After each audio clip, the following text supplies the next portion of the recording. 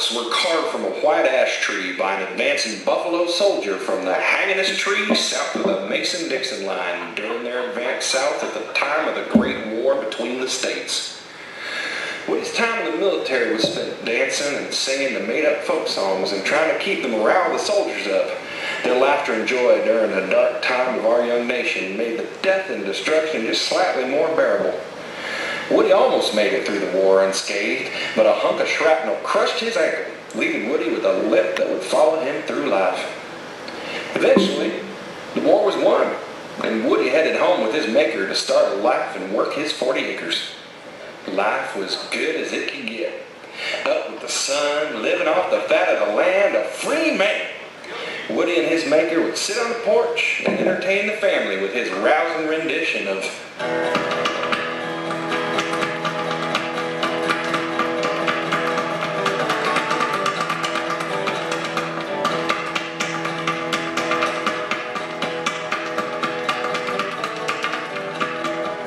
Mama's doing the baby love short and Mama's doing the baby love the short and bread.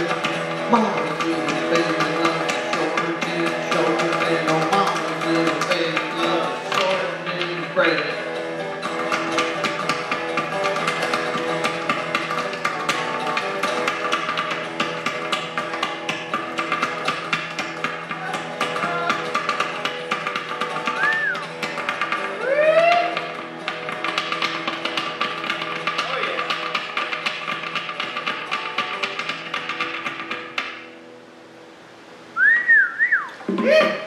It was the good times that pushed out the memory of terrible injustices Woody observed in his youth.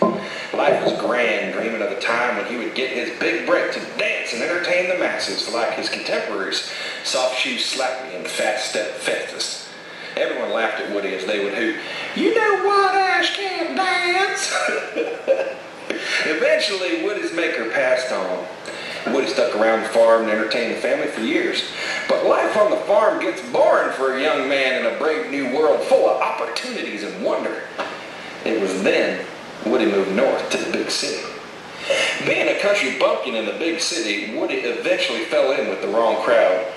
Woody got work at a speakeasy, started by cleaning up, but eventually with his good work habits and love of show, Woody fell in cahoots with the master distiller of the bathtub Janet's at Speakeasy. Life was good. But the demons of Woody's youth were slowly creeping back into his memory. It was a fateful night when Woody fell into a tub of gin and realized alcohol could block out his terrible memories and loosen up his joints a bit to let him dance like he used to. The demons were at bay, and the patrons of the speakeasy loved Woody's blend of spirits and dance. This was before anyone knew the effects of Woody's lead paint.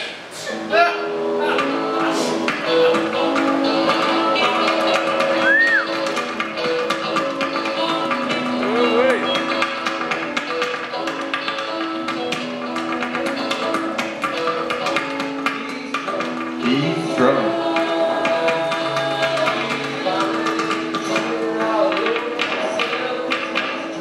He's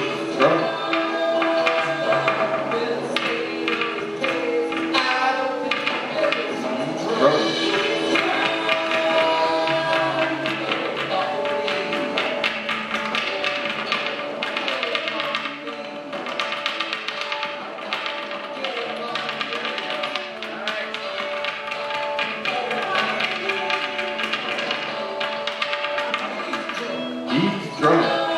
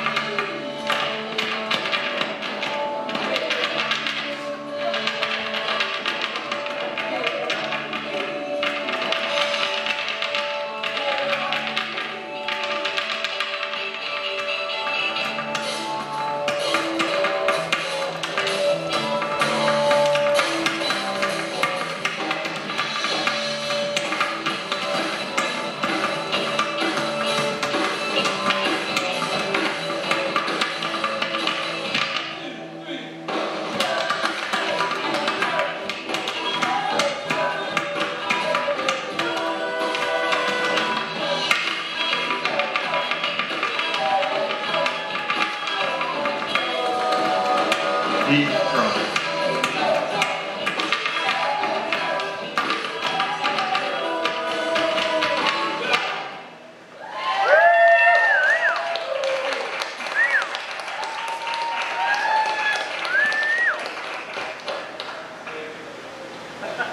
The good times could not possibly roll on. Prohibition, the Great Crash, the Dust Bowl, and the migration west.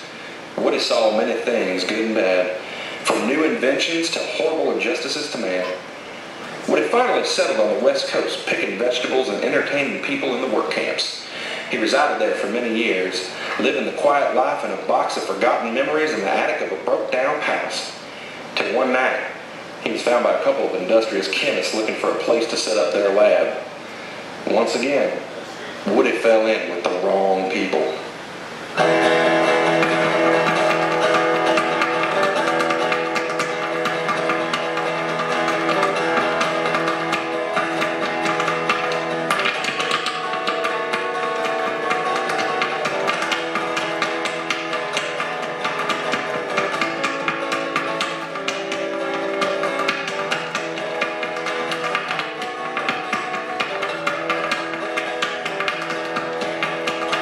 You get a line and I get a pole, darling.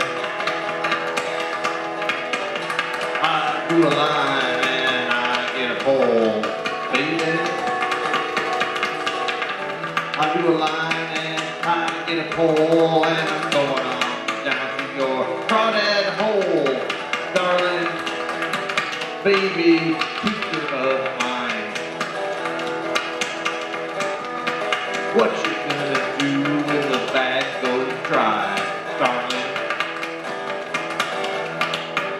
What you gonna do when the bag goes dry, baby? What you gonna do when the bag goes dry? I'm gonna sit on the porch and cry.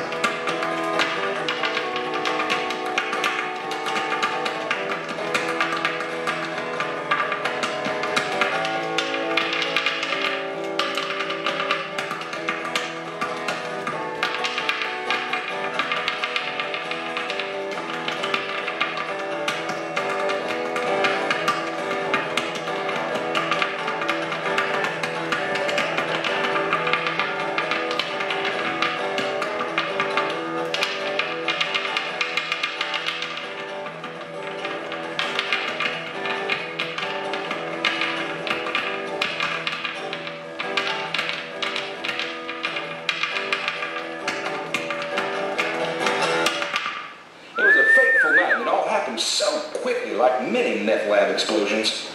Woody's owner, thinking he heard something outside, took Woody to investigate the noise, leaving the lab unattended, and we all know what happened then. Kaboom!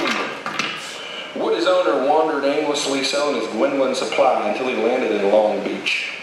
Broke, out of product, Woody ended up in a pawn shop. The time in the pawn shop was good. Woody had a good seat to watch the world go by. He had lots of time to reflect on his life and what he had observed over so many years.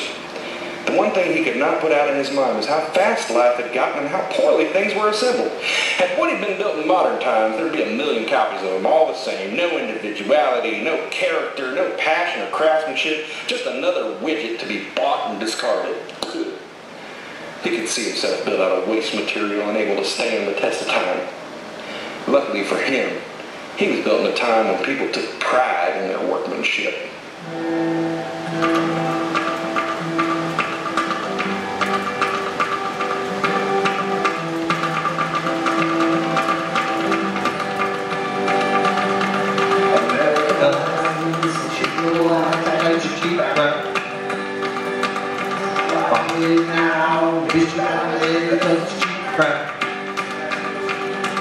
Walmart. Cheap crack.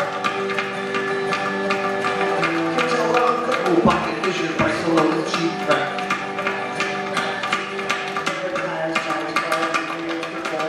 Cheap crack.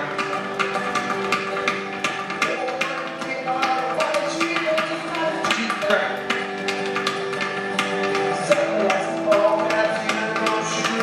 Cheap crack.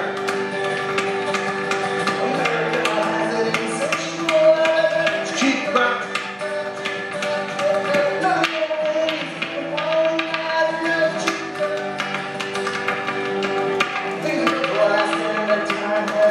It's all cheap crack.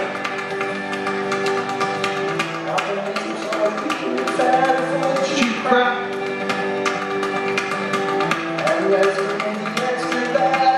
Cheap crack.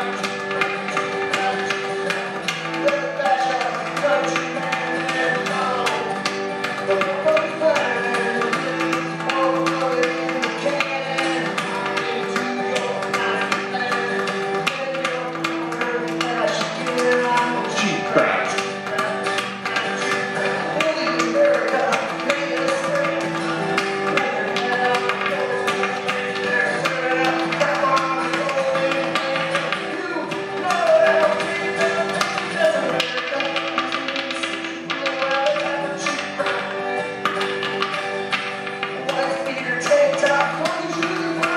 Cheap crack.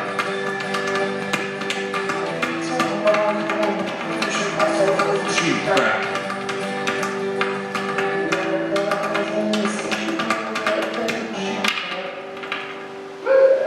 So, now Woody sits patiently waiting for the next person to enter the pawn shop and notice his quality craftsmanship beneath the scars of a lifetime. Until then, in his mind, he dances and he is free. Dance, Woody, dance. Go, boy, dance, dance. Yeah.